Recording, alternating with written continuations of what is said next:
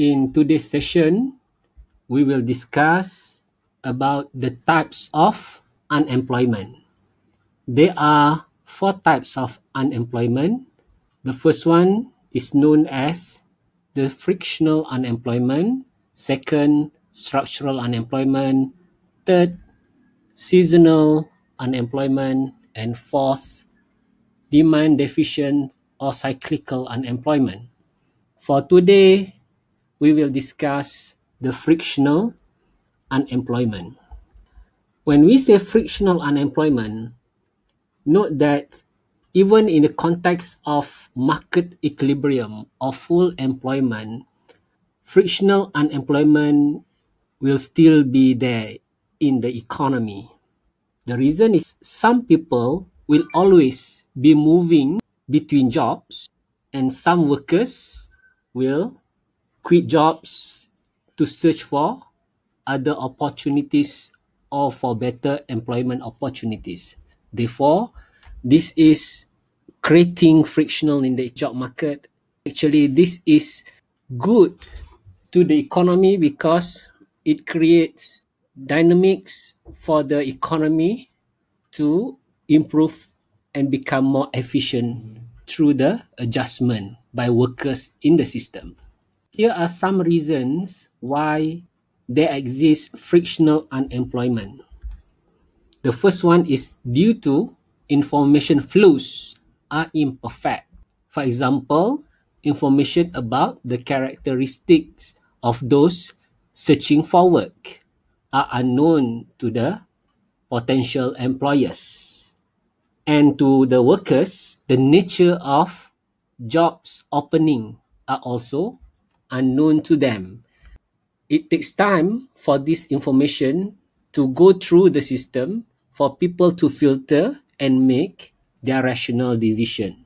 The next reason why we have frictional unemployment is because it takes time and effort for unemployed workers and potential employers to find each other. This point refers to the matching process between potential workers and the potential employers. Third, it is also common even during the time of full employment for the economy and for the job market to have random fluctuations. Some firms may close or may lay off workers at the same time that other firms are opening or expanding their businesses. So this is common and always happening in the economy. In this diagram, we will see the position of frictional unemployment, where if we look at the original supply and demand curve indicated by S0 for the original supply and D0 for the original demand. In this position, the economy is at the equilibrium point indicated by employment level of E0 and the equilibrium wage of W0. Now, even at this state of full employment level, there are those workers who are unemployed, and that reflects the case of frictional unemployment. And even when there is an adjustment in the job market, where let's say that the demand shifts from D0 to D1, and in this case, we will find that at the new equilibrium point, as indicated by this new equilibrium, we'll find the employment level in the economy now drops from E0 to E1, assuming that the wage rate is sticky. In other words, in the short run, the wage rate remains at W0. So The point of this diagram is to show that even when there is an equilibrium position achieved, frictional unemployment still exists. Now let's move to the theory of job search. The level of frictional unemployment is determined by two important things. The first one is the flow of individuals into and out of the labor market. And second, the speed with which unemployed individuals find and accept jobs. So, the flow in and out and the speed of the matching process.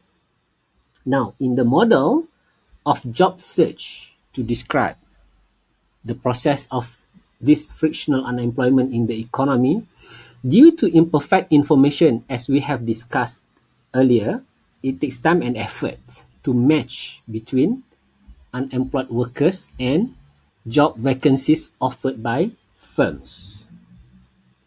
So here, it is important to look at the following probability or fraction.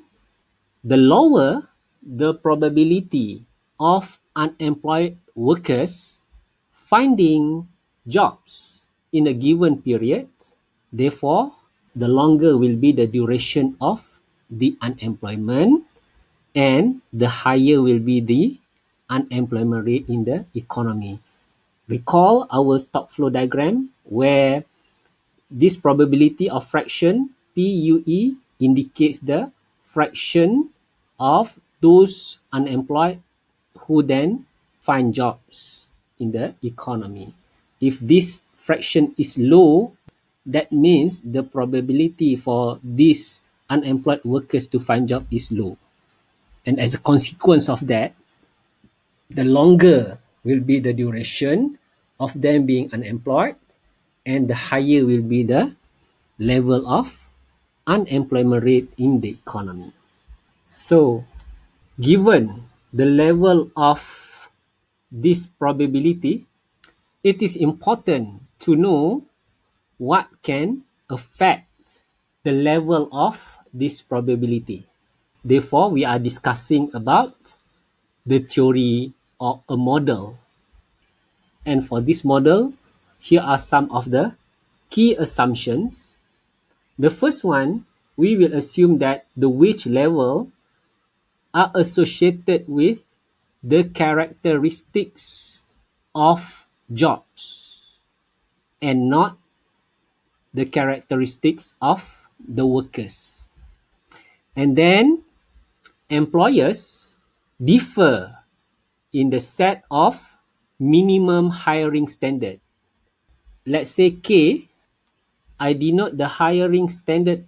Each firm will have different standard of hiring, and this different standard can be characterized as follows: the educational requirements, job training requirements, work experience, and performance on hiring tests. The set of attributes or characteristics can be represented as K, as I mentioned earlier. Now, associated with each job is a wage, and this expression is a wage function. In other words, wage rate is an increasing function of K. What is K? K is the standard set by the firms. Therefore, if there are two firms requiring the same standard or K, they will offer the same wage rate. So that's some basic assumptions of the model. Moving on, different employers have different hiring standard as stated earlier, denoted as K. This implies that there will be a distribution of wage. We will see a diagram to describe the distribution of wage offers here. And this wage offer is associated with job vacancies in the labor market. which is denoted as this wage distribution, or also known as the probability distribution of wage offers. Given the wage distribution, all areas under the wage distribution will equal to 1. It is also assumed that workers know the shape of the distribution. We assume later that this distribution is a normal distribution, but the worker doesn't know what each firm's hiring standard will be, and therefore the wage that worker will be offered. Therefore, job search process will be random. In other words, when you look for jobs, the process of you finding the matching will be by a random visit to firms. The next thing to note here is the hiring standard and the wage associated with that standard are highly related. No firm will hire a worker that does not meet the hiring standard. Now, this is the wage distribution. So note the vertical axis here. It measures the distribution of wage offer. We assume that the distribution is a normal distribution. All areas under this distribution equal to 1. It tells us about all possible wage offers in the economy. The horizontal axis here measures the wage rate. If job market information is imperfect and a firm's hiring standard exceeds K star, a person with skill level K star is rejected for the job. To make it easier for you to understand, let's say if the hiring standard set by a firm is more than K star, that means we are talking about the following region here. Therefore, any worker with K star level or less will be rejected for the job because firms set higher standard for the job. Next, if the hiring standard is K star or less, the person with skills level K star is offered the jobs. In other words, we are talking about this region or regions to the left of this distribution.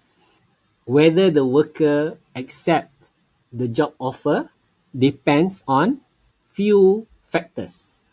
The first one, it depends on job offers accumulated. What this means, if you visit more firms, you will accumulate more job offers. And given a lot of job offers available to you, now you can choose which job offers provide, for example, higher wage. And that could be one way how you decide. Next, acceptance of workers towards the job offer also depends on the individual's reservation wage, denoted as WR. As shown in this diagram, WR is indicated here. WR for every individual worker is different. So at this WR level, if the job offer is less than WR, let's say the firms that require K star standard offers any wage indicated by this region, because this particular worker has a reservation wage of WR, the worker will decline the job offer. So this area basically indicates the area where the probability of the worker will accept any job offer given by the firm. So the position of the reservation wage is important. If the reservation wage is higher, let's say we move it somewhere here. Let's say this is the new WR compared to the earlier one at this level. Now the probability for this person to accept any job offer is much smaller because it is given by a smaller region under this distribution function. And the third factor on the acceptance of the job offer is depending on the match between job standard K and wage rate offered W within the level of reservation wage WR and the W star and K star function here, as I have explained earlier. It describes the size of this region under the distribution function.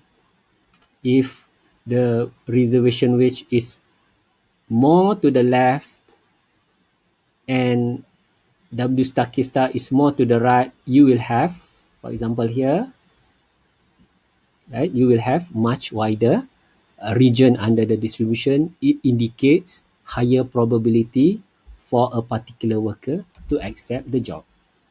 So this is the main theory that explain about job search.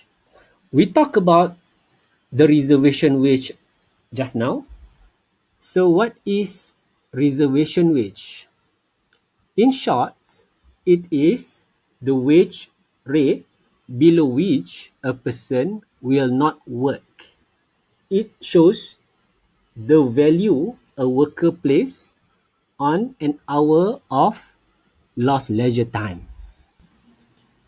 A person who has skill level K star and whose reservation wage is WR as shown in the diagram earlier will accept job offers that pay between WR and W star K star. So I have explained this. Next, we also find that the higher the probability of hiring a job in the range between WR and W star K star, the lower the expected duration. This is important.